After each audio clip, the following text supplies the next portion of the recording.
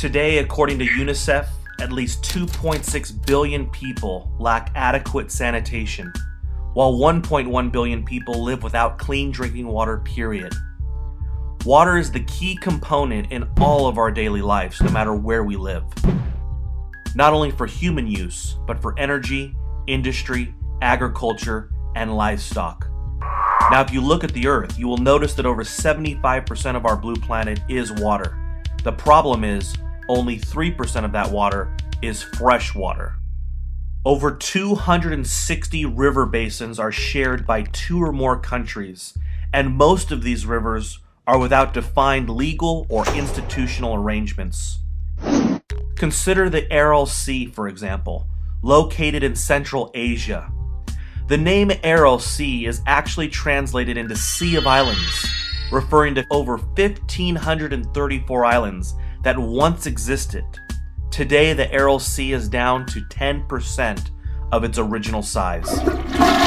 The same thing is happening in other areas that were once flourishing are now turning into desert. A report titled "Avoiding Water Wars: Water Scarcity and Central Asia's Growing Importance for Stability in Afghanistan and Pakistan" was recently done by the Senate Foreign Relations Committee. In it, it focused on rising water tensions that could destabilize Central and South Asia. The implications of a water shortage has already caused aggravated demand for agriculture and power generation, according to the report. Water, without a doubt, is going to be a huge issue, along with oil, throughout this century. In the US, the world's largest body of fresh water, the Ogallala Aquifer, an underground lake that extends from the Colorado Rockies to South Dakota, going all the way down to the Texas Panhandle, with a range of 50 to 300 feet of depth. This water resource is what has made America's plains the breadbasket of the world. Unfortunately, like an oil well, this won't last forever. The Ogallala used to have an average depth of 240 feet. Today, its average depth is just 80 feet.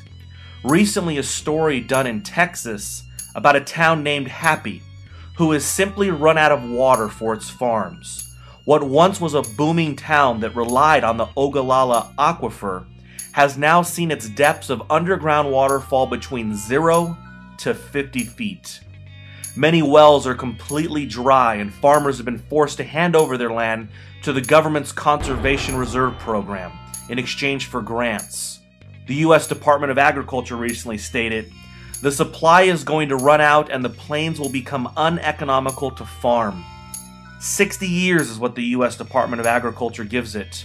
This is a scary thought when you think about the way we have built cities, towns, and homes around something that is simply unsustainable. Consider the Colorado River as well. A river that used to run into the Pacific, not anymore. By the time the water fills the pools of Vegas and irrigates and provides drinking water throughout the West, not a drop of water makes it into the ocean. Of course, we can't help but comment on how it is government who has centrally planned people to live in the middle of nowhere, to live in deserts. If a free market would have reigned, we would see a much more practical living condition with very little middle-of-the-desert living, not only relying on cheap oil, but the relocation of precious water. While researching the water crisis, FutureMoneyTrends.com came across studies about how in some places in Africa, so much water has been pulled out of the ecosystem in order to bottle it and send it around the world, some towns have become deserts. As the world population grows, the water crisis will become front-page news. According to the consulting company McKinsey & Company, by 2030, global water demand will be 40% greater than today's accessible, reliable, environmentally sustainable supply.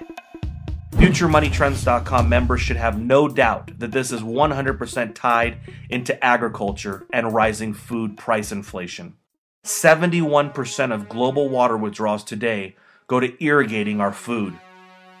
The US government has screwed us with subsidies that are handed out to farmers who plant in areas that need an excessive amount of water.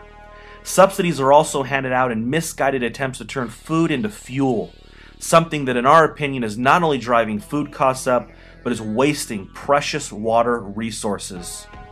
Like oil, it takes water for many goods.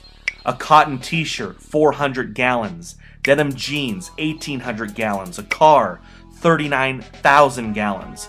A board of lumber, 5.4 gallons. A barrel of beer, 1,500 gallons. Gallon of paint, 12 gallons. 1 ton of steel, 62,000 gallons. A piece of paper, 2.6 gallons. Consider how much water it takes to grow our food, feed our animals, and ourselves.